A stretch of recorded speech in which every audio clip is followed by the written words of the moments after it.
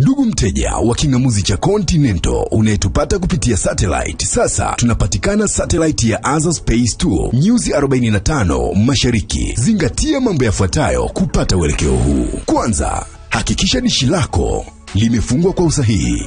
Kupitia kingamuzi, ingiza frequency 11637, symbol rates 30000, polarity vertical ili uweze kupata signal. Katika dishi lako, upande wa mkono unaocheza unaonyesha nyuzi 0 mpaka 90. Tega kwenye nyuzi kati ya 70 mpaka 78. Weka LNB yako kwa usahihi, kiangalia mstari unaoigawa kwenye namba 0 kuelekea kushoto. Sasa angalia runinga yako kama signal inaingia vizuri. Iboreshe kwa kuchezesha dishi lako kwa kupandisha juu au chini kidogo. Kwa msaada zaidi wa kiufundi, tafadhali tupigie simu namba 0768 988 900. Continental Decoder, the quality to talk about.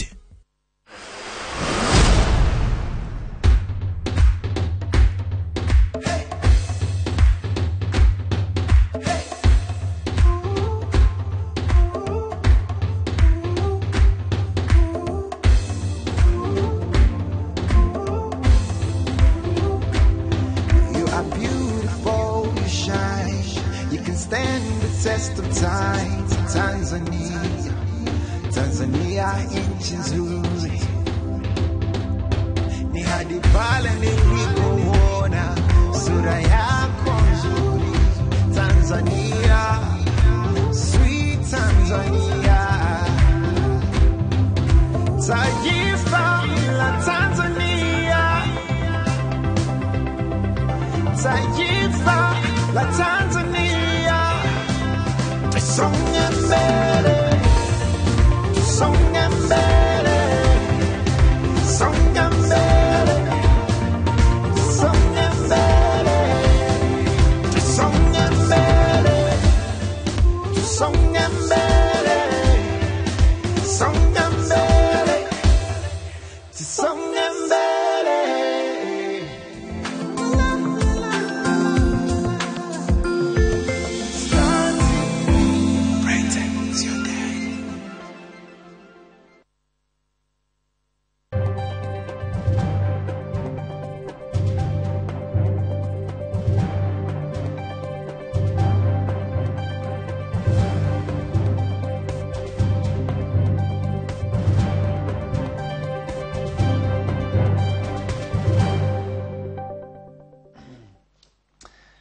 Nakushukuru sana, bila shaka ubuheri asubuhi ya leo. Na sherehe ya Christmas pengine imekwenda vyema kabisa, na ninaamini watu wamekuwa na amani na utulivu, na sidhani kama wengi wamesukumwa ndani kutokana na kufanya fujo, vurugu na mambo yasiyokuwa na maadili pamoja na amani, ama uchaguzi wa mambo ya kufanya wakati wa sherehe hizi. Nilikuwa na kamanda wa polisi mkoa wa Mwanza siku ya Jumanne hapa, tukazungumza naye na akasema Mwanza itakuwa shwari. Na bila shaka sasa Watanzania walioko Mwanza wanaendelea huku wakihesabu masaa kuelekea 2019 ukingoni kabisa. Unaweza kusema jua la jioni kabisa hili kwa sasa. Na mimi naitwa Alois Nyanda, niseme karibuni katika Tuongee asubuhi mpaka saa 3 kamili.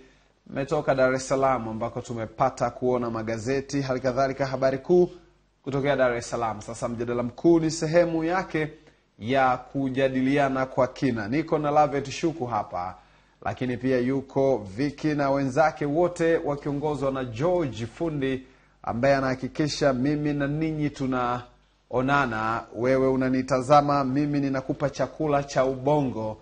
Leo tunataka kutazama maadili, amani na uchaguzi, na namna pekee ambayo nimefikiri itakuwa bora zaidi ni namna ambavyo maandiko matakatifu yamejadili maadili na namna ilivyojadili swala la amani.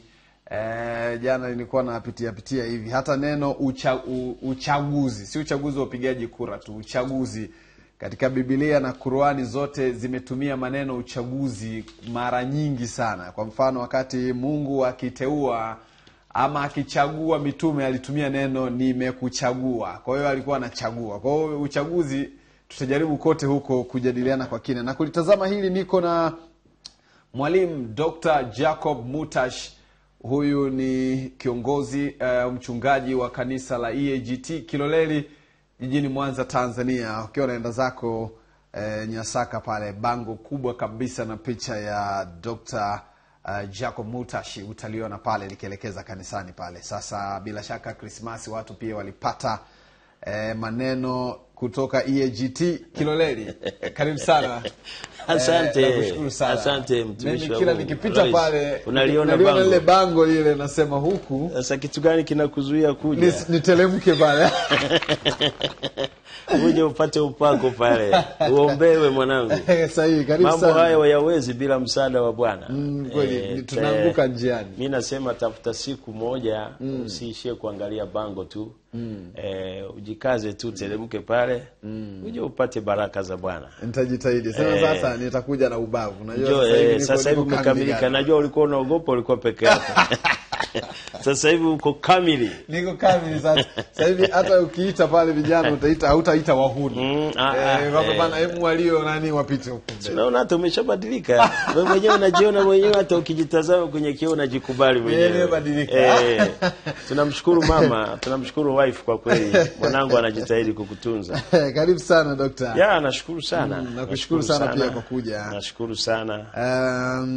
Unaweza kushiriki matangazo haya pia kutuambia unaona nini juu ya maadili, unazungumziaje? Sasa maadili, wewe unaweza kunitumia ujumbe kuhusiana na maadili ya viongozi, maadili ya wananchi, maadili ya viongozi wa dini, viongozi wa umma, viongozi wa kata huko, wote unaonaje? Lakini pia amani inahubiriwa kwa kiwango gani na unadhani iko vipi? Nakumbuka Dr. John Pombe Magufuli alivyokuwa anatoka Dodoma kuelekea Chato, alisimama Nzega pale akawaambia watu wanaotaka kuvunja amani au wale ambao wanasema damu itamwagika, yeye akasema damu mbali sana, wewe wajaribu hata kukojoa tu kidogo waone kama watamaliza hata kukojoa hiyo. Karibu sana. Karibu sana. Asante, nashukuru baba.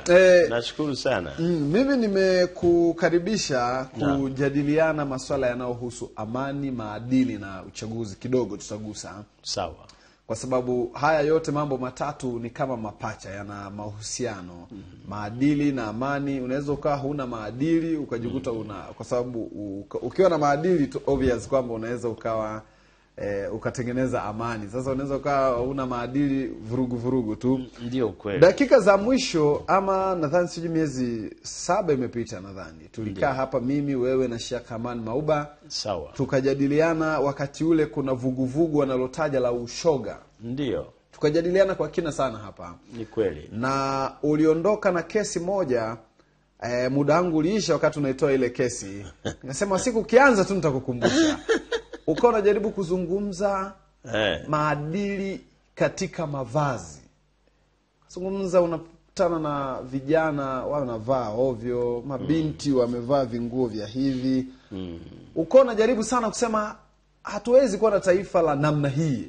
Huu ni utovu wa nidhamu. Kuna tofauti gani sasa kati ya kuwa na utovu wa nidhamu na maadili menyewe? Ili tujue kwamba unaweza ukawa kumbe na maadili afu una nidhamu. Karibu sana dokta. Karibu. Nimekukumbushia hilo kipengele chako tulichokiacha. Umeona wazi na kiporo hicho. Ndio. Karibu sana. Naweza kusema utovu wa nidhamu na maadili kutofautisha inaweza kuwa vigumu sana. Inafanana hivi. Lakini utovu wa nidhamu ni pale mtu ambapo anakuwa sio mtii. Sio mtii, anakwenda anavyotaka yeye. Ni kama vile hana dereva, hana mtawala, hana nidhamu. Anaweza akafanya lolote, akasema lolote hata mbele za watu wakubwa ambao hata hastahili kufanya hivyo. Huo ni utovu wa nidhamu. Huo ni utovu wa nidhamu. Utotii. Wewe mtoto, uone hata watu wazima wako hapa, unakuja hivi. Shikamoni. Yaani uone watu wazima hapo unaweza kuwajumlisha hivyo. Unaona ni utovu wa nidhamu. Na ni vitu kama hivyo, mifano iko mingi, lakini kwa ajili ya muda itoshe tu hivyo. Lakini maadili yanatokana kabisa na ni jumla ya mambo yote. Maadili yanatokana na Mungu mwenyewe. Mambo ya adili, ya mtu kama ana maadili anafuata taratibu zote, yani hataki kukosea popote, kumkosea Mungu, kumkosea hata mwanadamu mwenzake au wanadamu wenzake. Kwa hiyo anakuwa mwangalifu sana. Kwa hiyo maadili kama yapo, watu wanaoyafuata wanaitwa waadilifu. Na watu wasiofuata maadili, wamekiuka maadili, mara nyingi sio waadilifu. Sasa maadili yanakwenda mahali pote tu, kwenye masuala ya dini, kwenye masuala ya kazi, kwenye masuala hata ya jamii. Kwa hiyo kila sehemu kuna maadili yake. Kuna maadili yake. Kila sehemu kuna maadili yake. Nitapenda sana leo tuwe tunazama pia kwenye maandiko pia, kama utapata fursa hiyo ya kuwa tunatoa mifano kwa haya maadili. Kwa hata kile wanachoapa viongozi wa umma huwa ni nini kile? Sasa si ni miiko ya uongozi, ni maadili wanakuwa wamepewa. Unajua mtu anapoteuliwa ni kama amehamishwa kutoka sehemu moja kwenda sehemu nyingine. Kwa hiyo ni lazima afate maadili ya ile kazi aliyopewa. Na hakuna kazi yoyote au sehemu yoyote isiyokuwa na utaratibu. Wewe mwenyewe unajua nchi yoyote, serikali yoyote, taasisi yoyote haiwezi kutoenda tu. Inaongozwa kwa taratibu, kanuni na sheria. Sasa hivi ndio vitu vinamweka mtu kwenye maadili. Kwa mfano, mtu anateuliwa kwa kazi nyeti fulani, tusizitaje kazi za watu. Kanuni yake au maadili yake ni kuamka saa 1. Na saa 1:30 unatakiwa kuwa umesharipoti ofisini, sio 1:30 kutoka nyumbani. Lakini huyu mtu alizoea kuamka saa 4, saa 5, sasa inabidi ajituni kwenda na maadili haya. Mavazi. Bungeni wewe mwenyewe ni shahidi. Watu walikuwa mitaani, yuko hivi, mfanyabiashara labda, mtoto wa mjini, kagombea, kafuruku, huyo kapata. Sasa hawezi kwenda na ujana wake bungeni. Ataambiwa bwana, mavazi ya bungeni yako 1, 2, 3. Kwa hiyo sasa hapo inabidi afuate, hana jinsi, kama hiyo kazi kweli anaitaka. Sasa labda ndio endelea. Maana tunagusia mavazi ile aliyoitamka ile. Mavazi yanamtambulisha mtu. Mavazi yanamtambulisha mtu. Hivi Alois Nyanda ulivyovaa hivi, ni kwa kuwa uko studio, lakini hata mjini saa nyingine ulikuwa uvai hivi kabla ya kuoa. Lakini sasa hivi umeoa, hata mjini unaendelea kuvaa hivi. Ni baba wa mji, ni baba wa familia. Kwa hiyo tunakutambua kama huyu ameoa. Watu watajiuliza maswali na watu watajijibu. Hivi Nyanda siku hizi vipi? Mbona makoti tu? Nyanda vipi? Sema kwani sasa ameoa? Kweli. Ni mtu wa familia. Mavazi yanamtambulisha mtu. Hivi mimi hapa hakuna hata mtu kujiuliza kwamba huyu ni nani? Huyu ni mwanajeshi au huyu ni nani? Sio, unajua huyu ni mchungaji. Mavazi. Na katika uchungaji tuna grade zetu. Watajiuliza ni askofu au ni mchungaji? Sema huyu ni mchungaji. Uone amevaa shati nyeusi. Ukishavaa shati ya zambarau, sasa unakuwa askofu. Shati nyekundu ndio unapanda hivyo. Unaona majeshi yetu hivyo. Uwezi ukajiuliza sana, hivi ni polisi au ni JWTZ? Wana mavazi yao. Matrafiki wana mavazi yao. Manesi wana mavazi yao. Sister ana mavazi yake. Na sister akivua lile vazi akavaa nguo za nyumbani, atapata tabu sana mitaani. Dada vipi? Watamwita hata mshikaji wangu. Sasa mimi ni sister. Sister gani? Masista hatuwaoni. Ameacha maadili. Na ndio maana utaona jua ni kali, jua nini, lakini yumbo na kilemba chake na hivi. Basi sisi hivi unavyotuona. Hata nikiingia kwenye gari ya usafiri wa public, watanipisha wenyewe nikae. Kutokana na lakini nikipiga jeans hapa na t-shirt yangu hapa na raba ya kuinuka hivi, kofia kidogo, nitashika bomba kama wengine. Hivi mimi nikitokea hata benki napewa nafasi ya kwanza. Mavazi yanatambulisha. Hata nikifika kituo cha polisi itabidi wasubirishe shughuli zote. Mchungaji karibu, tukusaidie nini baba mchungaji? Kwa hiyo maadili yanalipa na maadili walio yakiuka wanapata matokeo yake. Ndio hivyo. I say. Ameanza hilo introduction hiyo na huyo ndio Dr. Jacob Mutashi huyu, mchungaji kutoka kanisa la EAGT Kiloleli, Maadili, Amani na Uchaguzi. Sasa pengine mimi ningependa zaidi, kuna watu wanaweza kawa wanaanza kujiuliza labda kipengele cha amani, msingi wa hiyo ni nini? Pengine uasisi wake ni nini? Amani, nitakuja kuongelea Tanzania baadaye, lakini amani chanzo chake ni Mungu mwenyewe. Ukisoma Isaya ile sura ya 9 mstari wa 6, katika utabiri wa Yesu kuzaliwa kwake, alitajwa kabisa ni mfalme wa amani. Na Wakristo mara zote wanasema au tunasema kwamba tunaye Yesu ndani yetu. Sasa mimi ningewakumbusha kwa leo kwamba wanaposema ninaye Yesu ndani yangu, watamke wamembeba mfalme wa amani. Kwa hiyo si jambo la kawaida kukuta Mkristo ana sifa zote na viashiria vyote vya uvunjifu wa amani, kushughulika kwenye vurugu, kwenye nini. Na hapa tungekuwa na shehe angeeleza pia kwamba amani chanzo chake ni Mungu mwenyewe. Na Waislamu wana salamu yao, assalamu alaikum. Mimi siwezi kutafsiri sana, lakini tafsiri ya juu ya haraka niliyopata kwa shehe ni kwamba wanatakiana amani. Na kwamba mtu ambaye atakwenda kwa mtu akaanza kueleza mambo yake bila kumtakia amani kwanza, kwa ndugu zetu Waislamu wanashauriwa hata asimjibu kabisa. Hapa duniani anawaga wanafunzi, anasema amani yangu nawapa, amani na waachieni, ni wapavyo mimi, si kama ulimwengu utoavyo. Hiyo ni Yohana 14 mstari wa 27. Sina haja kusoma, imeandikwa hivi. Amani yangu nawapa, amani na waachieni, ni wapavyo mimi, sivyo kama ulimwengu utoavyo. Kwa hiyo amani original inatoka kwa Mungu. Na ndio maana Tanzania, sasa narudi kwenye Tanzania yetu sasa, baada ya kupata original yake ndio hiyo. Tunakuja sasa Tanzania mpaka tukaitwa kisiwa cha amani, nchi ya makimbilio.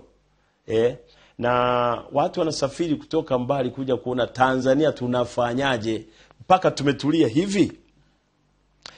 Choko hamna, hakuna kumwaga damu, hatuna historia ya kumwaga damu. Chanzo chake nini? Ni pale Mungu alipoichagua Tanzania. Mahali pengine nikasema nachelea kusema kwamba Tanzania ni taifa la Mungu, si nikawanyang'anya haki yao Israeli. Maana hao ndio taifa la Mungu. Lakini Tanzania ni mfano huo kwamba tulipendelewa kabisa. Na ni vizuri wazee wa aina yangu mimi wa umri huu tukawaeleza hata watoto wetu na wajukuu zetu, tunapoondoka hapa duniani tuachie urithi huo, wakijua historia hiyo vizuri, kwamba Mungu aliipendelea Tanzania. Tumepewa amani kama ruzuku, kutuinulia kiongozi muasisi wa taifa hili, baba wa taifa hayati Mwalimu Julius Kambarage Nyerere. Mimi napomuitaga nabii sipatagi mtu wa kunichallenge. Kwa sababu maneno yote, hotuba zote, maagizo yote aliyotoa akiwa hai Mwalimu Nyerere mpaka leo yako live. Na hivi tunaelekea kwenye uchaguzi, usikilize hotuba nyingi. Hawatakwepa kuweka hotuba za Mwalimu. Sahihi. Zinatoa miongozo, zinatoa. Sasa hii ni hekima ya ajabu sana. Nikimuita nabii sijakosea, mimi nadhani nimpe haki yake hivyo. Kwa sababu yote aliyosema yanatimia, yote aliyosema yanatimia. Yote aliyokemea ikifika wakati wake tunayaona live na tunafuata maagizo yake. Sasa kama Mungu alipenda Tanzania akatuinulia kiongozi huyo na akadai uhuru wa Tanganyika bila kumwaga damu, hatusomi mahali popote kwenye historia na uzee wangu huu kwamba ilifikia mahali akatunishiana misuli na wazungu na wakoloni, kwamba tunataka nchi yetu bwana, mmetosha sasa. Hekima tu, mazungumzo mezani. Mahali pengine vikao vilikuwa vikali kabisa, very bitter, lakini wanakubaliana kutokukubaliana siku hiyo. Akija kesho agenda ni ile ile. Yani unavyoongea hivi mimi nakumbuka kwamba Mwalimu Nyerere mfano. Ndio. Ninamfananisha, namuona kama namna ambavyo kuna sisi wa Kristo na ndugu zetu Waislamu ni kwamba kuna maeneo tunakubaliana kabisa wala bila shaka, kama ilivyokuwa Mwalimu Nyerere mathalan Nabii Isa, ndio Waislamu wanamtambua kama ambavyo sisi Yesu tunamtambua vizuri bila shaka kabisa. Kwa hiyo wakati wote tukimtaja tunamtaja Adam na Adamu vile vile wa Mwalimu Nyerere. Sasa kwa maana vyama vyote vya siasa vinakubaliana kwamba ikifika katika wakati wa uchaguzi wote wanatumia hotuba zake. Yani, wala wamna cha kusema sisi bana huyu mwalimu si alikuwa CCM huyu au huyu watamtumia watu wa CCM. Sasa iwe opposition wanatumia hotuba zake kwa maneno yake, iwe chama tawala wenyewe wanatumia. Na ndiye akaitwa baba wa taifa. Hajajiita yeye, hajatoa agizo au amri mniite baba wa taifa. Tunasikia kuwiwa kumuita baba wa taifa kwa kazi alizofanya. Na hakuna aliyewahi kwenda mahakamani kupinga hii. Hapana, hapana. Kwa kazi alizofanya zinamwadresi yeye mwenyewe kwamba ni baba kabisa, ni baba wa taifa. Hata Yesu mahali pengine akasema hata kama mniamini mimi, siaminini kazi ninazozifanya. Hata kama umwamini Nyerere, amini basi hata kazi alizozifanya. Kwa hiyo akadai uhuru hivyo tukaupata kwa amani, na akaweka misingi. Akaweka misingi kabisa ambayo ndio tunasimamia na ndio tunaenda nayo na ndio tunasisitiza. Kama wewe ni shahidi, umeona kila rais anayeingia madarakani analinda, anatetea katiba, analinda, anatetea misingi hiyo, analinda, anatetea amani na kuhakikisha amani inaendelea kuwepo. Unasikiliza? Na ndio maagizo tunayopewa kila siku, hata sisi viongozi wa dini kupitia kwa viongozi wetu wa serikali, kwamba wachungaji, mashehe, watumishi wa Mungu, viongozi wa dini kwa nyumba za ibada, hubirini mambo mengine, lakini amani iwe ni ajenda ya kudumu. Na kwa hiyo sasa tumeshuhudia, tumeendelea, tumejengewa misingi ya kupendana, misingi ya kuvumiliana, misingi ya kuheshimiana, misingi ya kuchukuliana. Maana sio lazima kila jambo tukubaliane, au sio lazima jambo nalofanya linipendezeshe mimi, lakini kwa ajili ya Utanzania wetu na undugu wetu basi tunavumiliana au tunaheshimiana na kusameheana pale tunaposigana hapa na pale.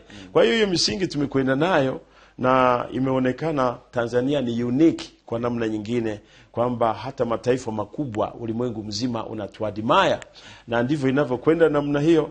Na tunavyowarithisha watoto wetu hivyo waelewe historia ndio hiyo, kwamba uhuru wetu tumeupata bila kumwaga damu. Kwa hiyo kiongozi yeyote anayekuja na tamko hilo au na maneno ya namna hiyo ya kuashiria kumwaga damu, mimi natamka rasmi kabisa, ni vizuri tukampuuza bila kujali ana hali gani, kwa sababu anatupeleka kwingine. Alafu tuna mila na desturi hiyo.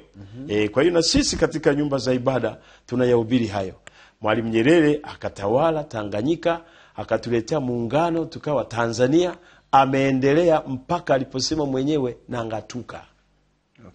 Hakuna kiongozi yeyote au mahali popote watu walipoguna kwamba hii imetosha bwana, this is too much.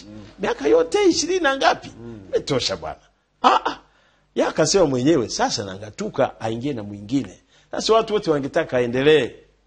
Lakini nasema inatosha, tujaribu na mwingine. Na kweli watu wakaja kuamini baadaye alipokuja Mzee Mwinyi. Na ikaandaliwa utaratibu mzuri wa uchaguzi, kampeni zikafanyika, hatukushuhudia fujo.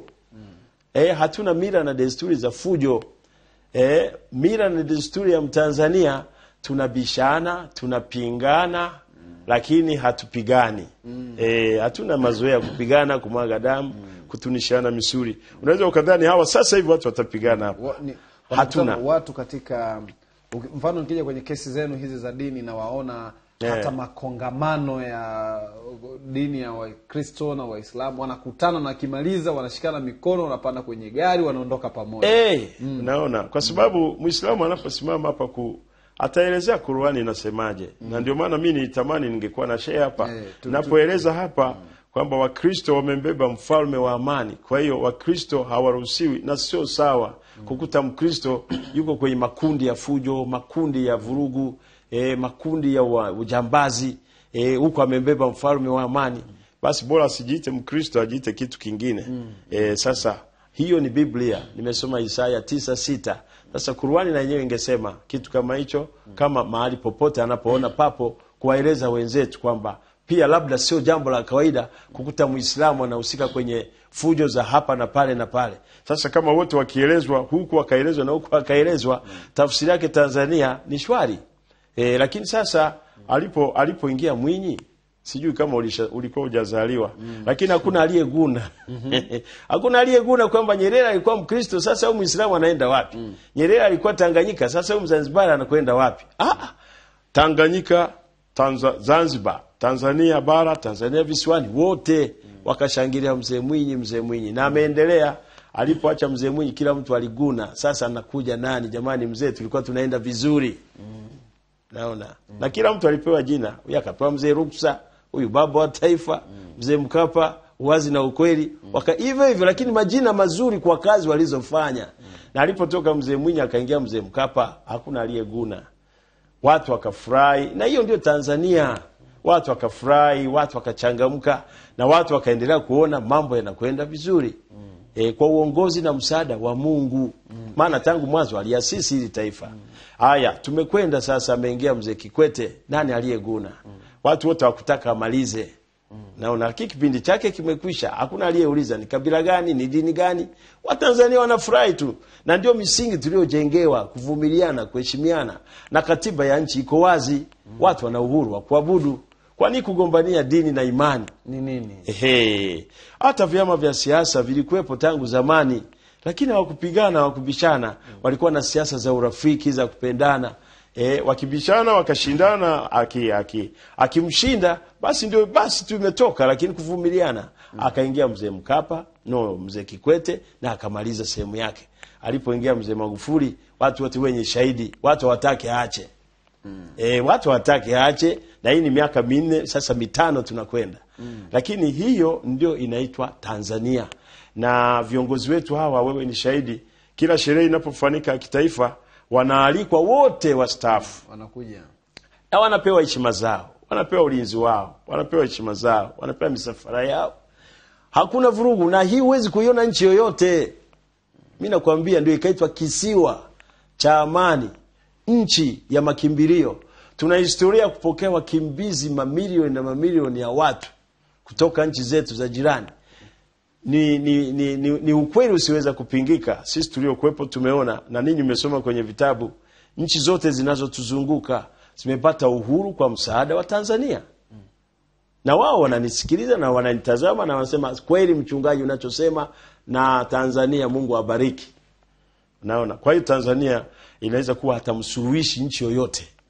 Unaona? Sasa hiyo ndio tunavyokwenda namna hiyo. Wanakaribishwa, wanaalikwa, wanakuwepo, wanapewa heshima zao viongozi wa staff. Na anaposhindwa mmoja, hata katika tuache tu kabla hajapatikana hata rais, tutakwenda kuongelea kwenye uchaguzi. Lakini wanakumbatiana, wanapeana mikono kwa ule umoja wa Mtanzania, ule utaifa wetu.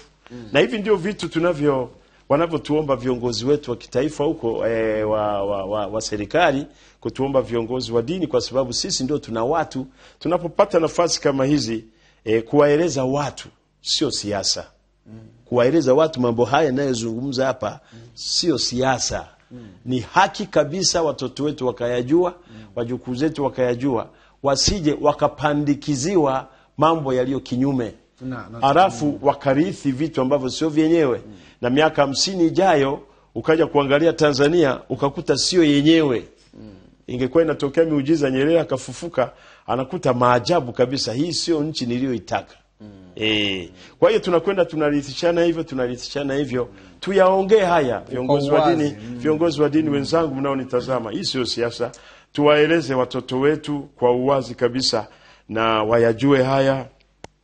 Tunapowaeleza tunaziba mianya ya wachochezi, mianya ya watu wenye nia mbaya na nchi yetu, mianya ya watu wenye nia mbaya na amani ya nchi yetu.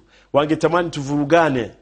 Unaona, hata Watanzania wenyewe kwa origin yetu, inawezekana hawataki kabisa watu wote mambo ya vurugu, lakini watu wa nje wanatamani wangetuchokoza. Kwa hiyo wanatamani kuingia hata kwa kupenya kwa watu wenzetu, yeyote tu ambaye yuko tayari kununuliwa. Hivyo ukikuta mzee kama mimi niko natamka vitu ambavyo vinaashiria uvunjifu wa amani, usidhani kwamba niko kwenye akili timamu. Nakuwa nimebadilishwa akili zangu na ufahamu wangu. Kwa hiyo nimelipwa labda, kwa hiyo nalazimika kusema.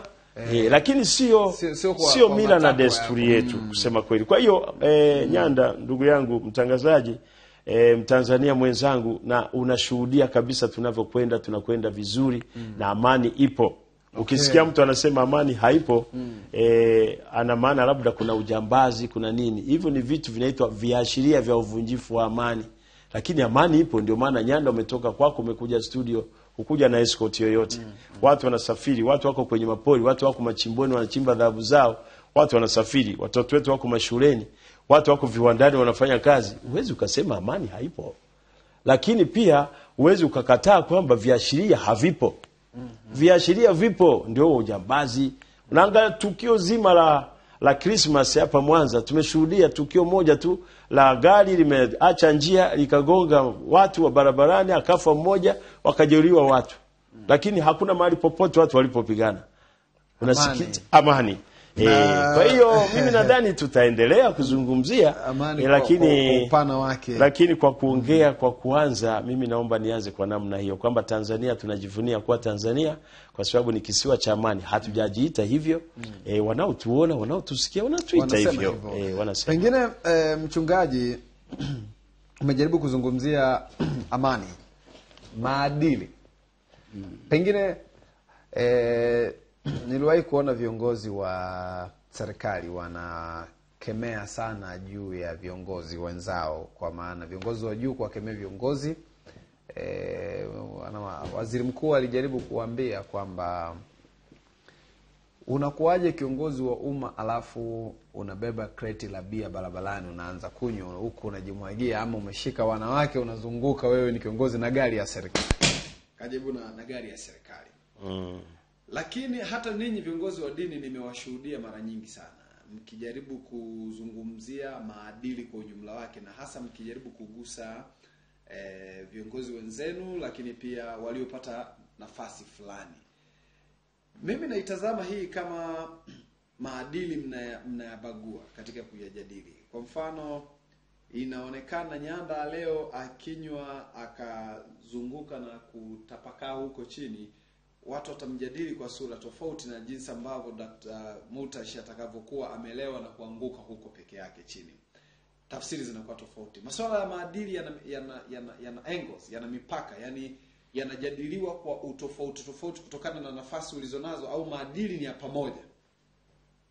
Maadili ni ya pamoja. Kwa mfano, hebu kuonea mikazo mnayoiweka, unaweza mnaiweka sehemu fulani, kuna makundi mnawekea. Hapana. Sisi kwa mfano tunapoongelea watu kufanya kazi, unajua maadili yanamomonyoka kutokana na vijana wetu wengi unakuta hawana kazi za kufanya, wako mitaani tu. Sasa maadili yatamomonyoka kwa sababu atajikuta ameingia kwenye vikundi vya uvutaji wa bangi, madawa ya kulevya na mambo kama hayo. Sasa sisi viongozi wa dini tunapoanza kukemea au kuambia watu wafanye kazi, huwezi ukaongea na watu aina fulani ukaacha watu aina nyingine. Kufanya kazi ni agizo la Mungu. Na tunaposimama na maandiko kabisa, ni maagizo kabisa ya Mungu, kila mtu afanye kazi. Mwanzo sura ya 3 mstari wa 19, Mungu alitoa agizo kabisa, kila mtu atakula kwa jasho la uso wake. Hilo ni agizo la Mungu. Sasa mimi ninaposimama kuambia wanangu humu ndani ya nyumba yangu, Mungu aliponipa ni wachunge hapa, ni fahari yangu mimi nikiona kila kijana humu ana kazi ya kufanya. Sipendi kuwa na wazururaji, wanazurura end of the day wanakuja ibadani. Unasikiliza? Sasa hilo huwezi kulitenganisha kwamba unaongea na watu fulani unaacha watu fulani. Kufanya kazi ni heshima. Kazi mtu akishaipata anakuwa na heshima fulani, anakuwa na maadili fulani hivi. Kwa hiyo hilo tunalisema moja kwa moja. Maadili ni kufanya nini? Maadili ni ile heshima na kutunza, kwenda kwa utaratibu. Ni mtu anakuwa na utaratibu na heshima katika jamii. Nikisema jamii maana yake ni mambo yote. Inaweza kawa katika nyumba ya ibada, inaweza kuwa kazini kwake. Kwani mwanzo umesema maadili wanaofuata ndio wanaitwa waadilifu. Waadilifu. Integrity. Waadilifu. Okay. Ni mtu ambaye, yani mtu mwenye maadili unamuona kabisa kwamba huyu ana maadili. Na mahali pengine tunasema kabisa huyu ana malezi ya wazazi. Unasikiliza huko nisiende kwenye malezi, lakini baadaye naweza kujikuta nimeenda huko, kwa sababu mmomonyoko wa maadili unaanzia kwenye malezi. Watu wote unaoona ameteuliwa, amekuwa ni mtu fulani kwenye kazi fulani kubwa, lakini anaonyesha ndivyo sivyo, ukimfuatilia unamlaumu bure. Ni kutoka kwenye malezi ya wazazi wake. Hakupata malezi ya kutosha huko chini. Unasikiliza. Kwa hiyo hata shuleni ukifuatilia alisumbua, hata majeshini alisumbua, lakini hapa juu ameonekana anafaa kapata kazi. Ndio maana saa nyingine hawezi kudumu. Saa nyingine atajikaza, atafuata taratibu, lakini asili ya mtu haijifichi. Itaibuka tu. Kama alikuwa mlevi, utamuona ni mlevi. Sasa mimi naweza nikasema kama mchungaji kwamba jumla ya mambo yote, watu wanaoamua kuishi maisha ya kumcha Mungu moja kwa moja wanapata maadili original. Okay. Tuseme namna hiyo, kwa sababu kumcha Mungu ni chanzo cha maarifa. Kumcha Mungu ni mwanzo wa hekima. Hayo ni maandiko pia. Ulisema nitaje na maandiko kabisa. Mithali sura ya 1 mstari wa 7. Kumcha Mungu chanzo cha maarifa. Mithali sura ya 9 mstari wa 10. Kumcha Mungu mwanzo wa hekima. Kwa hiyo hekima na maarifa, kama ulivyosema hii ni mapacha, hata hii ni mapacha. Hekima, maarifa. Mtu anaongozwa na hekima na maarifa ya Mungu, utampenda. Utampenda tu, hata akiwa kazini, hata akiwa ni kiongozi. Uwezi ukakuta mtu wa namna hiyo ni mlevi. Maana ulevi nao ni kinyume cha maadili. Kiongozi yeyote, mtu yeyote, hata tuache kiongozi yeyote, mtu yeyote hata kama yuko kwenye kazi yake lakini ni mlevi, anaonekana hana maadili. Na neno la Mungu limekemea sana kuhusu ulevi. Unajua hivi vitu vyote hivi, ndio maana umesema mahali pengine itabidi kusoma maandiko. Kwa mfano ukisoma Isaya sura ya 5, hii nisome tu nyanda, nisome kuhusu ulevi usikie. Maana watu wanapokemea ulevi, mtu anaweza kadhani kwamba labda ni mtu tu amechukia, lakini hata Mungu mwenyewe anachukia walevi. Kisema walevi, watu wanasema niongee polepole kwa sababu pombe ni chakula cha watu. Na mimi nasema siwezi kuongea polepole kwa sababu kileo hakina sifa yoyote njema kwa mtu. Labda nibadilishe neno, nisitaje pombe, niseme kileo, na kuwa nimeleta heshima kidogo. Lakini kuna siku leo kuniambia wakati tunazungumzia ushoga, ukasema kijiko tukiite kijiko. Kuna jambo tukifunika hivi atuokoe wengine. Mimi nafikiri pombe itakuwa. Sura ya 5 mstari wa 11 anasema ole wao. Sikiliza, ole ni kinyume cha neno heri. Ole wao waamkao asubuhi na mapema wapate kufuata kileo, wakishinda sana hata usiku wa manane, mpaka mvinyo imewaka kama moto ndani yao. Mstari wa 22 na 23, ole wao walio hodari kunywa kileo chenye nguvu, watu waume wenye nguvu kuchanganya vileo, whisky na bia unachanganya na gongo. Unaona, wampao haki mwenye uovu ili wapewe ijara, na kumuondolea mwenye haki yake. Sasa unajua unapokuwa umeshaingia kwenye ulevi, moja kwa moja uwezi ukaepuka kipengele cha rushwa. Unapoambiwa hapa mtu analewa mpaka usiku wa manane, hebu niambie ni mtu ana kipato cha wapi? Kuna mtu ana mshahara wa hivyo? Hata kama ungekuepo si ufanye kazi zingine. Hata kama una nyumba si ujenge ya pili. Hata kama una gari si ununue la mama. Kuna haja gani ya kupoteza hizo hela kwenye vitu kama hivi ambavyo vimekemewa hata na Mungu mwenyewe? Kwa hiyo huyu mtu ambaye ana tabia ya kuamka asubuhi anaulizia kileo mpaka usiku wa manane, mpaka inawaka kama moto kifuani, kwa vyovyote vile atakuwa na njia zingine za mapato zisizokuwa halali, au rushwa au fisadi, na yote yamekemewa hapa kwa maandiko kabisa. Kwa hiyo naweza nikasema ulevi ni chanzo cha mambo yote mabaya. Fuatilia mwenyewe nyanda, nyumba ambayo au ndoa ambayo baba ni mlevi au mke na mume ni walevi, hiyo nyumba haiwezi kuwa na amani kabisa. Au mama sio mlevi lakini baba ni mlevi, hiyo ndoa haiwezi kuwa na amani, na hiyo familia haiwezi kuwa salama. na angalia hata matunzo ya watoto, na umwangalie hata mtu mwenyewe ambaye anakunywa pombe sana, ni mlevi. Umwangalie mlevi, ana sifa zake,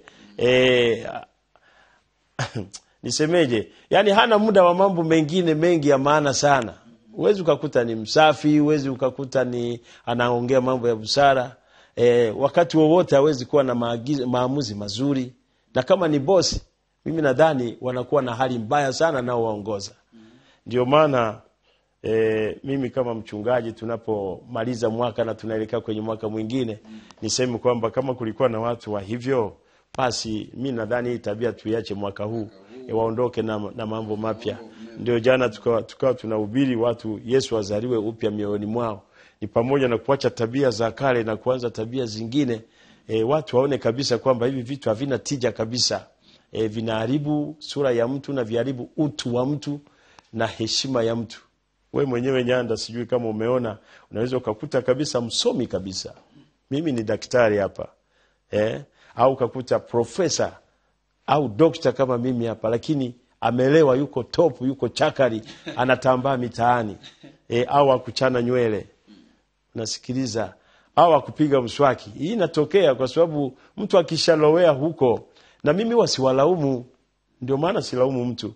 Wanahitaji msaada wetu sisi viongozi wa dini, kuwaeleza na kuwaombea na kuwafundisha na kuwashauri kwa neno la Mungu.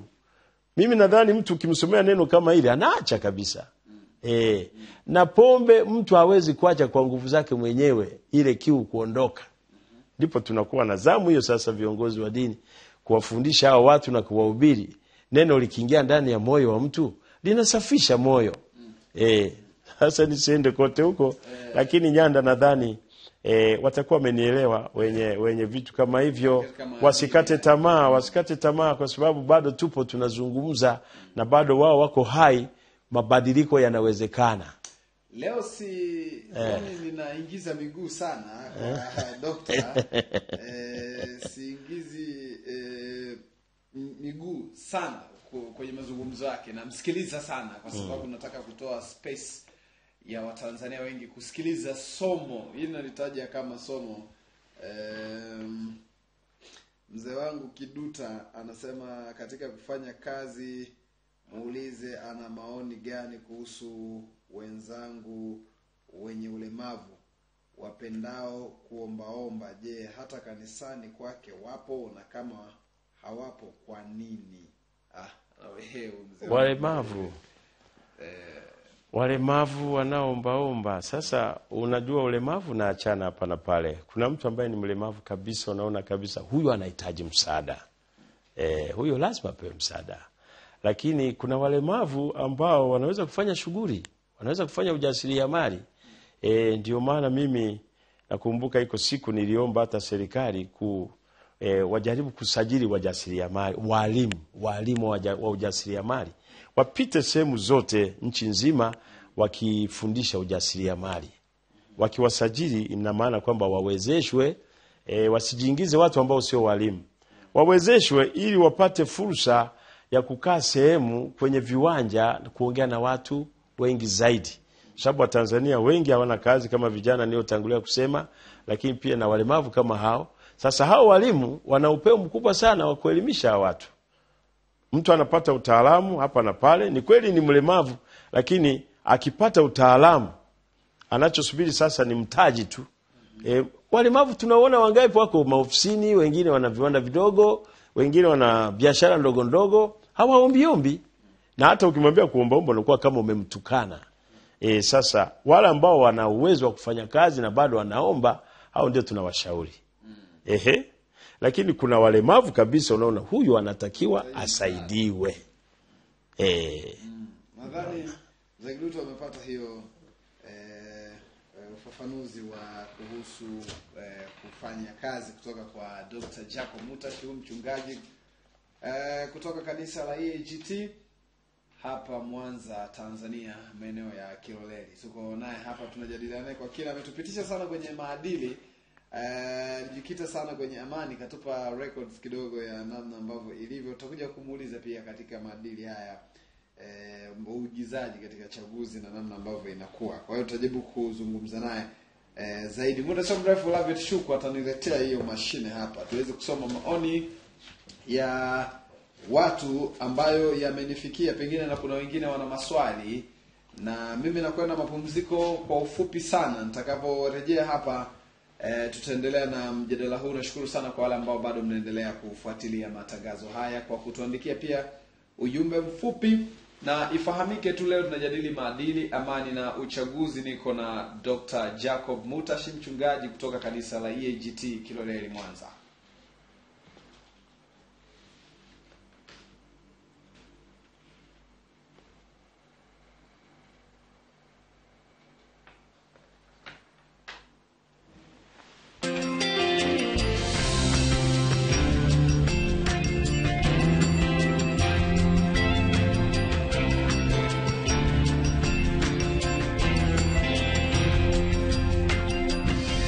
Ndugu mteja wa kingamuzi cha Continental unayetupata kupitia satellite, sasa tunapatikana satellite ya Azure Space 2 nyuzi 45 mashariki. Zingatia mambo yafuatayo kupata uelekeo huu. Kwanza, hakikisha dishi lako limefungwa kwa usahihi.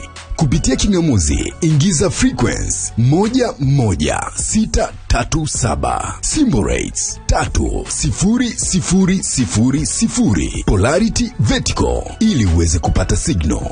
Katika dishi lako, upande wa mkono unaocheza unaonyesha nyuzi 0 mpaka 90. Tega kwenye nyuzi kati ya 70 mpaka 78. Weka LNB yako kwa usahihi, kiangalia mstari unaoigawa kwenye namba 0 kuelekea kushoto. Sasa angalia runinga yako kama signal inaingia vizuri. Iboreshe kwa kuchezesha dishi lako kwa kupandisha juu au chini kidogo. Kwa msaada zaidi wa kiufundi, tafadhali tupigie simu namba 0768988900. Continental Decoder, the quality to talk about. Waliahidi Tanzania ya Magufuli itakuwa ya viwanda. Wanaweza kuwa wabunge, madiwani, wananchi ama wagombea urais na wanasiasa wengine. Tutaanzisha makao makuu ya wilaya zote ziwe ni hospitali za rufaa. Lakini ahadi zao zina maana gani katika maisha yako? Na wewe unahitaji nini ili kufikia maendeleo yako? Ni Agenda 2020 itakayoangazia yote haya ili kufikia kilele cha maendeleo.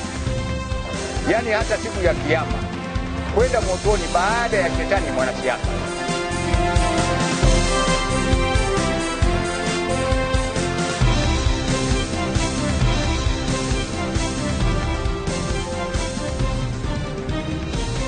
Hii ni fursa kwako mfanyabiashara, kwani Sahara Media Group inayojumuisha Radio Free Africa, Star TV na Kiss FM inapenda kuwajulisha wananchi kuwa imetoa punguzo kubwa la bei ya matangazo kipindi hiki cha sikukuu za Christmas na mwaka mpya. Ofa hii itaanza tarehe 15 Disemba 2019 mpaka tarehe 15 Januari 2020. Usikubali kupitwa na punguzo hili la kihistoria la bei ya matangazo. Kwa mawasiliano zaidi, tafadhali fika katika ofisi zetu za Dar es Salaam zilizopo mtaa Tibaijuka, Kinondoni, Moroko, nyumba namba 71, kitaru namba 42, au piga simu namba 0763977822 au 0712851090 au 0754518436. Kwa Mwanza, fika katika ofisi zetu zilizopo mtaa wa Posta au piga simu namba alama ya kujumlisha 255203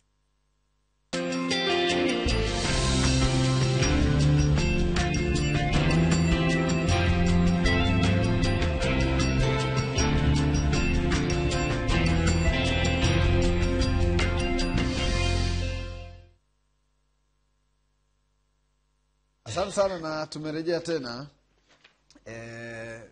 baada ya mapumziko mafupi hayo.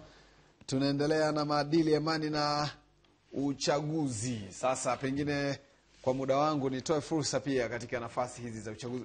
Katika wakati wa uchaguzi ndio mahala ambako yale kuanzia utovu wa nidhamu, kuanzia uvunjifu wa amani na kuanzia kwenda kwenye mambo ya maadili. Yaani hilo ni uchaguzi, katika nyakati za chaguzi ndizo nyakati ambazo maadili wakati mwingine yanavunjwa, ndio unasikia watu wametoa rushwa, watu wamekamatwa, watu wamefanya. Wakati huo uchaguzi unasikia sasa amani hakuna, watu 8 wamemteka mmoja, wamempiga na kumtelekeza mtoni. Wengine wamekwenda pale wanasema tunalinda kura zetu, polisi wanakwenda pale wanaanza kutaka kuwasambaratisha.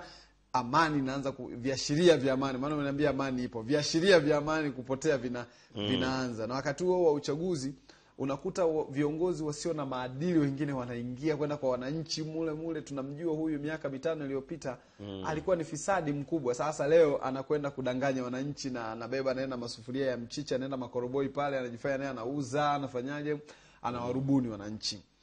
Uchaguzi ndio umebeba vurugu zote hizi. Karibu sana. Maana yake Asante sana. Mungu anisaidie nisiye nikaongea sana wakadhani mimi ni mwanasiasa. Lakini kuna mambo mengi ambayo mimi nayafahamu kama Mtanzania. Kama Mtanzania, kiongozi wa dini, lakini mambo mengi nayafahamu. Na sitaacha kushauri, sitaacha kusema, kusaidia. Uchaguzi kama ulivyosema, chanzo chake ni Mungu pia. Wewe mwenyewe ulidokeza mwanzoni pale. Ila huna maandiko. Ila ulidokeza, unajua wewe mfano uliotoa sio huo tu. Historia ya uchaguzi inaanzia wakati wa Musa. Na kwa umuhimu wa jambo hilo, kupiga kura, neno kupiga kura limetajwa mara 56 katika Biblia. Siwezi kusema mara ngapi katika Qur'ani tukufu. Watanisaidia ndugu zangu wanaosoma Qur'ani. Wanaweza kanisaidia kufanya utafiti wa hesabu. Kupiga kura, kupiga kura, kupiga kura, kura imetajwa mara ngapi kwenye Qur'ani? Kwenye Biblia imetajwa mara 56. Na uchaguzi au kuchagua kwa mara ya kwanza imeanzia kitabu cha Kutoka sura ya 18 mstari wa 21 mpaka 22. Hapo nitasoma.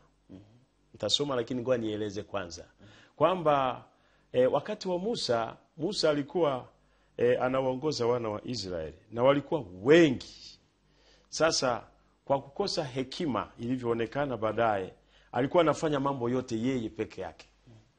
Anasuluhisha kesi ndogo ndogo, anafanya hivi, anakwenda mlimani, anamwomba Mungu, Mungu anampa maagizo ya wana wa Israeli, anarudi, anawaeleza na wao anachukua shida zao, anaenda kumwomba Mungu, analeta majibu. Hivyo sasa mkwe wake, yani baba mkwe wake, mzee Yetro, akamhurumia sana.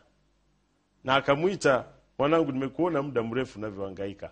Haikosi utadhoofika na hata inawezekana ukapoteza maisha yako kwa kuhangaika.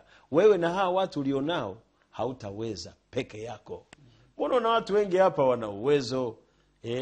Sasa unaweza katika watu ukachagua watu wenye uwezo. Sasa ndio vigezo vya kiongozi kwa mara ya kwanza vinatajwa pale. Ila sisi vinavyoendelea kuandikwa kwenye makatiba mbalimbali, kwenye chaguzi mbalimbali, watu wanaweza kadhani ni kitu kipya. Lakini imeanzia kwa mzee Yetro, akitumiwa na Mungu akatoa vigezo vya kiongozi safi. Tena kuanzia nyumba 10 imetajwa hivyo, nitakusomea sasa hivi.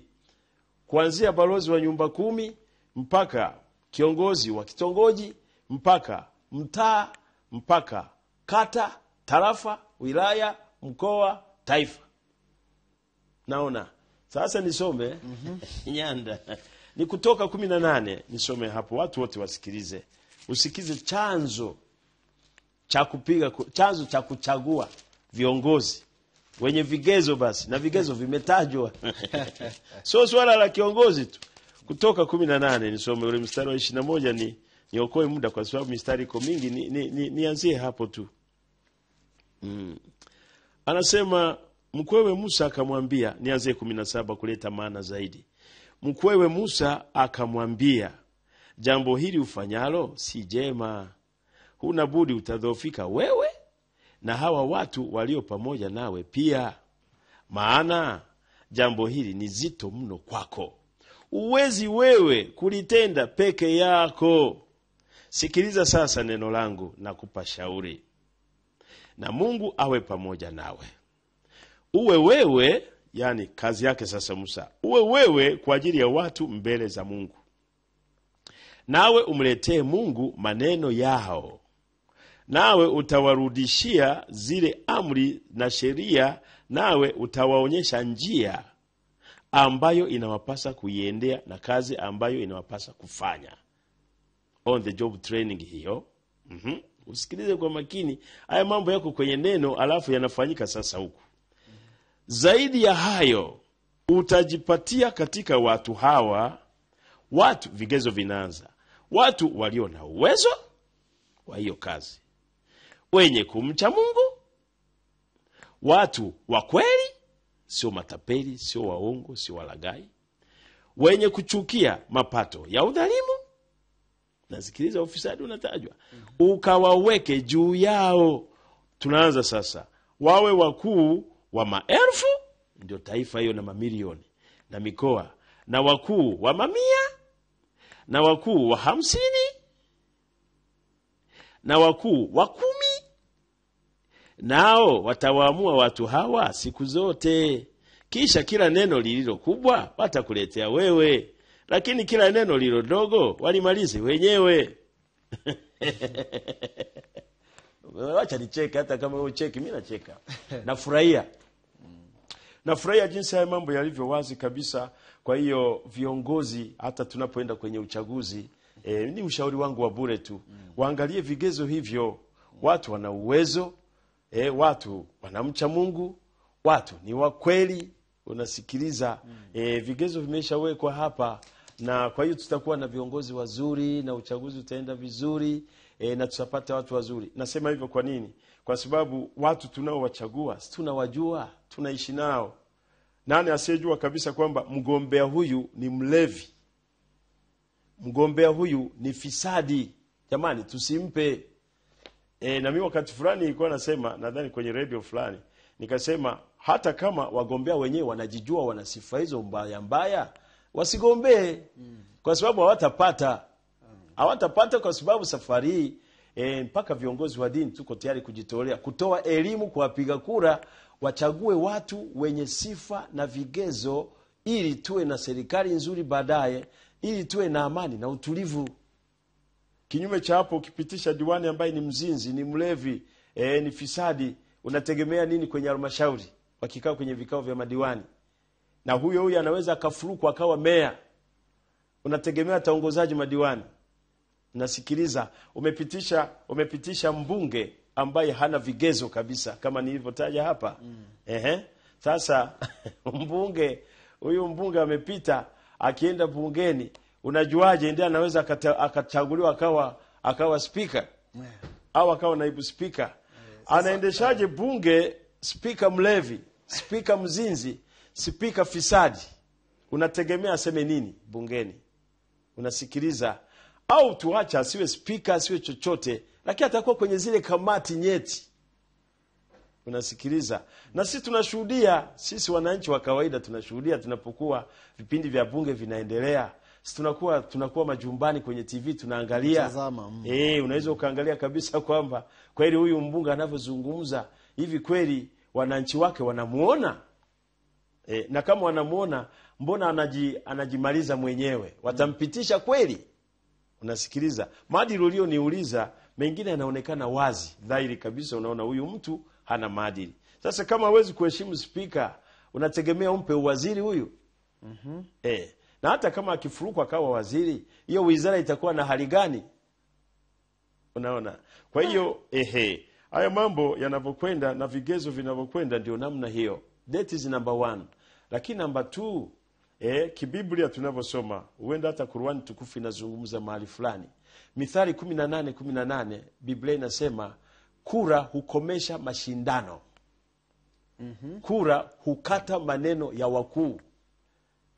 Mahali pengine kuna utata kabisa, hatujui tufanye nini, inabidi ipigwe kura kuamua mambo. Pigwe kura, basi apatikane anayetakiwa. Sasa katika kupiga kura ndio mimi nasema watu wapate elimu ya kutosha, wasije wakajikuta wameingia kwenye mitego ya kuwapigia watu kura ambao hawana sifa wala hawana vigezo. Kwa hiyo hii elimu mimi nashauri mapema, huenda baadaye ukanishauri, ukaniuliza nashauri nini? Mimi nishauri mapema kwamba itolewe elimu ya kutosha kabisa katika kipindi hiki cha uchaguzi. Na tusingoje mpaka mwezi wa 7, mwezi wa 8 huko imesogea. Nadhani ianze mapema. Elimu itoke mapema kabisa. Kama serikali itaamua kutumia taasisi mbalimbali, kama itaamua kututumia sisi viongozi wa dini, tuko tayari kabisa. Kama itaamua, wala sio siasa, elimu. Ni kutoa elimu, Kufungua watu ufahamu. Sahihi kabisa. Huyu anasema, eh, ndugu mtangazaji, muulize mchungaji vipi kuhusu utekaji na mauaji yanayoendelea hapa nchini. By Joshua Ruhazwe. Haya, karibu sana. Sasa utekaji, niseme moja kwa moja kama nilivyotangulia kusema, hivyo ndivyo vinaitwa viashiria vya uvunjifu wa amani. Na bahati nzuri sana watekaji hao unaweza ukakuta wazidi hata 20. Lakini majeshi tulionayo ni zaidi ya mamilioni ya askari. Kwa hiyo tutawaweza hao wanaofanya hivyo. Na ndio maana wanaofanya utekaji au wanaofanya viashiria vya uvunjifu wa amani, tuache utekaji. Viko viashiria vingi vya uvunjifu wa amani. Ni watu wachache. Ni watu wachache ambao wanadhibitika. Wanadhibitika, sio kuthibitika. Wanadhibitika, yani wanaweza kudhibitiwa. Kwa nguvu tulionayo na vijana wetu, mafunzo waliopata na vifaa vya kisasa walivyonavyo, mimi nadhani kuwapata hao watekaji ni kazi ndogo sana. Sasa mimi nimemjibu nusu, lakini nusu ya pili ni kwamba hata watu wenyewe wanaotekwa unaweza ukakuta ni kosa lake. Ametumia uhuru vibaya. Anatakiwa ajilinde, anatakiwa achukue tahadhari. Kwa mfano, we mtu amelewa anatambaa tu na alikuwa anatafutwa, si wanamchukua kama kunguru tu. Lakini kama angekuwa amechukua tahadhari zote, unasikia bwana? Unasikia nyanda? Ndivyo ilivyo. Ni pande zote mbili. Mimi nasema pande zote mbili.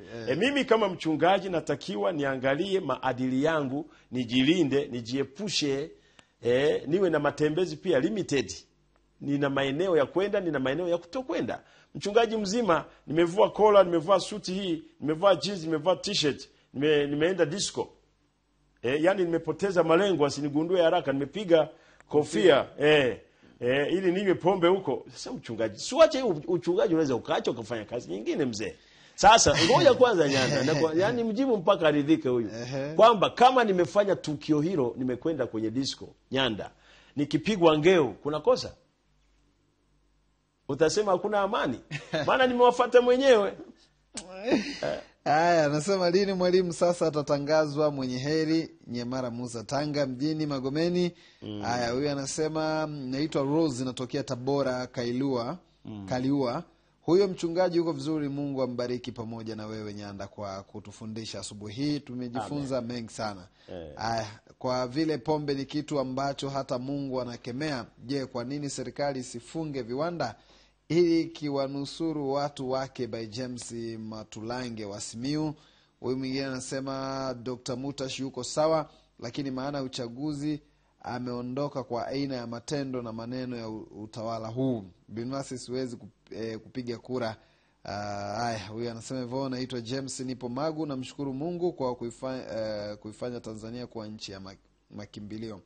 Barikiweni hapo studio. Anasema unavowasha TV unamkuta Dr. Mutash, unaona amani ya taifa na siku yangu imeanza vyema. Bwana Yesu wasifiwe. Huyu anasema hivyo. Viongozi wa dini wana nafasi gani katika kutoa semina na kuelekeza viongozi wa serikali katika namna njema maadili? Grayson Mchome wa Arusha. Mwingine anasema mimi Elias wa Dar es Salaam, na nataka kujua kweli Yesu alizaliwa tarehe 25 Disemba. Naomba mchungaji anisomee Mithali 31 mstari wa 6 hadi wa 7, anipe maana yake. Sasa sijui ni yeye asome aniulize. Soma umuulize. Muda sio rafiki hapa. Soma hiyo Mithali 31 6 hadi 7 alafu upate tafsiri. Tuma message mdau. Christmas imepita, leo ni Ijumaa, siku ambayo Waislamu wote duniani wanakwenda msikitini kwa ajili ya swala la Ijumaa. Tunashukuru kwa mjadala huu, na wakati mwingine muweze kumleta pia Sheikh. Jana nimejitahidi kumpata Mauba Sheikh Amani Mauba. Ni vizuri kuwa naye ili aje. Tulipambana sana kumpata Sheikh Amani Mauba. Tutampata tu siku nyingine. Jana tulipambana sana kumtafuta Sheikh Amani Mauba. Ni muhimu akawepo. Na bahati mbaya akawa amepata dharura kidogo. Kwa hiyo tulitaka kumleta hapa Sheikh Mauba. Na ndio utamaduni na ndio utaratibu wetu. Na hata mara mwisho ulikuwa na Sheikh Amani Mauba. Na mimi nikwambie Nyanda na ndugu yangu mtazamaji unayenitazama, mimi nimo katika kamati ya amani ya mkoa. Kamati ya amani ya mkoa ambayo ina muundo wa dini zote. Kuonyesha umoja wetu. Hivi na Sheikh Amani Mauba yuko kule? Yuko wilayani. Yeye yuko wilaya. Ni mjumbe kwenye kamati ya wilaya ya amani ya wilaya. Tuliwahi kuwa nao wote. Sasa hivi vitu wa Tanzania mnaonitazama tunajaribu kulinda ule umoja wetu na utaifa wetu. Na kulinda hii misingi tuliojengewa na muasisi wa taifa hili Mwalimu Nyerere, hayati baba wa taifa. Kulinda amani. Unajua migogoro mingi saa nyingine inaweza ikatokea kwenye imani zetu. Nasikiliza. Inaweza ikatokea mambo ya sintofahamu kati ya Waislamu na Waislamu wenyewe, makundi yao wenyewe, madhehebu yao, au Wakristo kwa Wakristo kwenye madhehebu yao, lakini umoja huu unasaidia. Umoja unasaidia, tunakuwa na mahali pa kuyazungumzia hapa mambo hayo. Na mambo yote yanazungumzika. Kama nilivyokuambia, hatuna historia ya kupigana sisi. Hatuna historia ya kupambana. Mambo yote yanazungumzika. Kama mwalimu wa kupigana ngumi na wakoloni, itakuwaje sisi tupigane tena ndugu kwa ndugu? Kwa hiyo tunakaa tunayazungumza. Na kama imejitokeza mambo ya sintofahamu kati ya Waislamu na Wakristo, nadhani tunayamaliza vizuri zaidi, kwa sababu tutaitana kwenye kamati yetu, tutayajadili tunayoyasikia kwa watu wetu tunaoongoza. Jamani, kuna chokochoko huku. Kuna mambo yanafukuta, ndio inaitwa viashiria vya uvunjifu wa amani. Viashiria sio kwamba amani haipo. Hivi viashiria ni vidogo tu, yani ni moshi unafuka, ina maana chini kuna moto. Kwa hiyo kabla hujalipuka tunawahi. Sahihi kabisa. Kwa hiyo mimi nasema ndio hiyo. Na hilo swala alioniuliza yule nadhani nimemjibu vizuri. Vizuri sana. Nasema agano la milele ni amri 10. Watu wamechagua kuvunja hizo amri, hasa amri ya 4. Hatuwezi kuwa salama kwa sababu tumechagua kutotii, ndio sababu laana itaendelea kutugharimu tusipo. Amri ya 4 ipi? Geuka. Anazungumzia agano la milele ni amri 10. Sasa ya 4 tumevunja ipi? Ndio hajasema sababu. Sasa useme tumevunja ipi ambayo inatutia laana. Licha ya hivyo, kama zimevunjwa hazijavunjwa, ndio maana watumishi wa Mungu tupo. Isaya 58:1 tunaambia piga kelele usiache kumweleza mtu wangu kosa lake. Tuendelee kuzungumza. Na mahali pengine amesema hakuna haja kulaumiana. Wakolosai sura ya 2:16 mstari wa 16 ukisoma pale anasema mtu awaye yote asikuhukumu kwa ajili ya sikukuu, mwandamo wa mwezi, sabato, hivyo. Naona. Kwa hiyo ina maana sasa kila mtu mahali alipo ndio kuvumiliana. Nyanda ndio inaitwa kuvumiliana. Na ndio inaitwa uhuru wa kuabudu kwa mujibu wa katiba ya Tanzania. Unasikiliza? Kuvumilia imani ya mwingine, kuvumilia mila na desturi ya kabila jingine, kuvumiliana, kuvumilia tabia za Nyanda ili tuishi. Tumejengewa hivyo. Mimi nataka kumaliza hivyo kwa huyu wa mwisho. Anasema message nyingine zinakupa pongezi, unaongera sana, Mungu akutie moyo. Nyanda mchungaji, tupatie namba yake. Mwingine kwa kweli wengine wanakupongeza wengi. Huyu anasema ni kweli mlevi wamekuwa kero sana wakati wa sikukuu. Unakuta hata familia yake hajaacha hata pesa matumizi, lakini analewa. Mungu atusaidie kweli hilo. Ni mimi Frank Daniel kutoka Arusha Suye. Haya, mimi nashukuru sana. Mwingine kuna mmoja hapa anasema maadili ya vizazi vyetu ni matokeo ya uwajibikaji wa wazazi, walezi ama wasimamizi wa watoto wetu kwenye swala hili.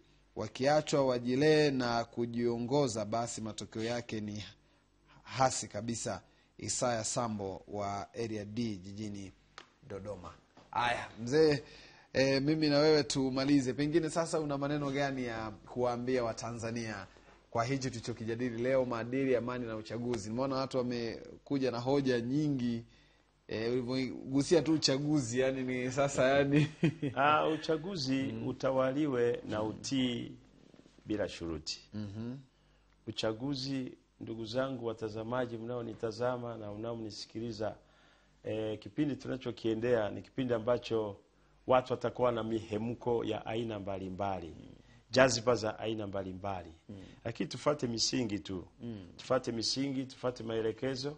Na maelekezo mimi niliomba tangu mwanzo hapa, nimesema elimu itolewe tangu mapema.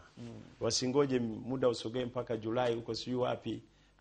Mapema tu iandaliwe utaratibu wa kutoa elimu kwa jamii, waelewe umuhimu wa kupiga kura, upigaji kura ulio mzuri ambao sio wa migogoro, unasikiliza na kutii amri na maelekezo ya polisi, kwa sababu polisi ndio amekabidhiwa hili jukumu kulinda raia na mali zao.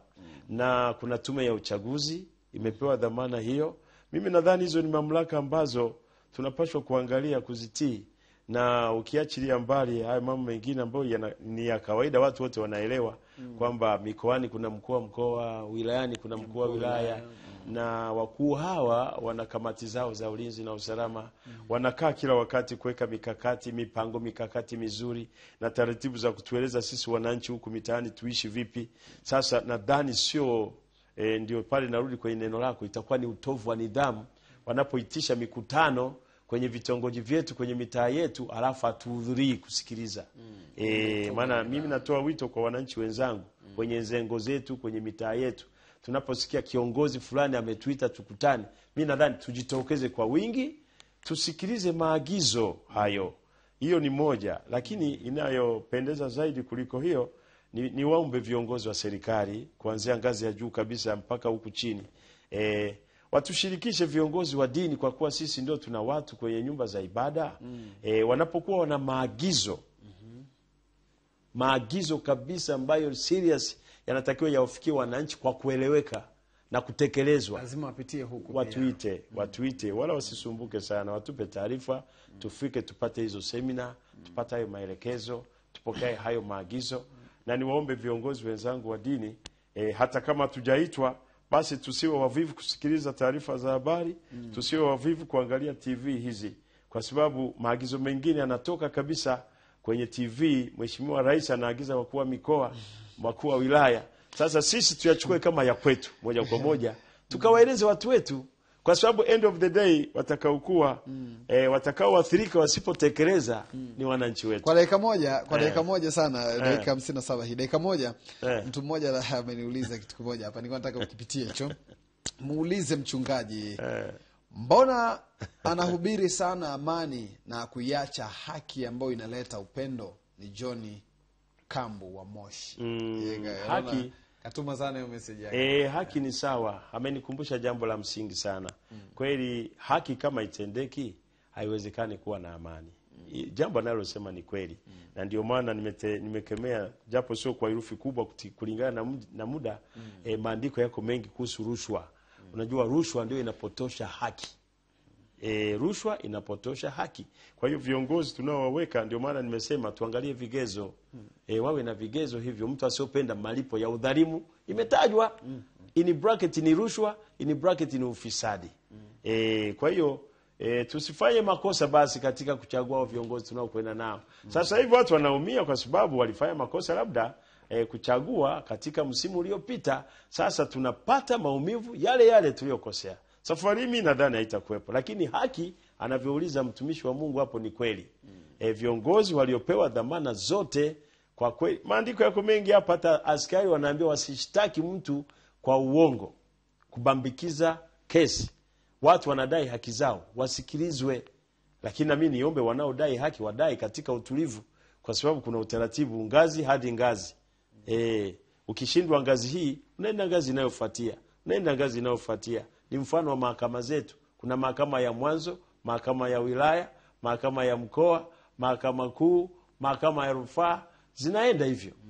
Kwa hiyo mpaka haki itapatikana tu, ili mradi watu wadai katika misingi ya utulivu na utaratibu.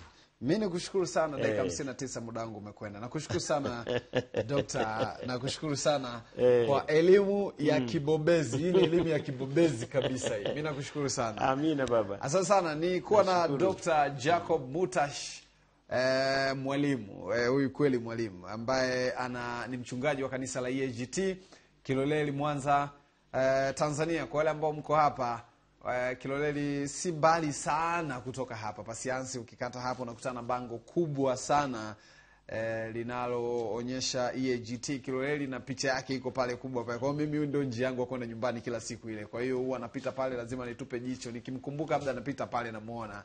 Mimi Dr. nakushukuru sana kwa kweli. Nashukuru baba. Kwa niaba ya timu nzima ambayo imefanikisha, Lavet Shuk, Vini na Vic fanya kazi kubwa sana. George na Elisha wamefanya kazi kubwa sana. Mimi ni watakie tu sherehe njema wale ambao wanaendelea na sherehe njema, lakini ulevi umekatazwa katika maandiko matakatifu. Mimi naitwa Mtozi Alosinyanda. Tukutane tena Jumatatu kwenye Tuongee Asubuhi pamoja na Agenda 2020. Good morning.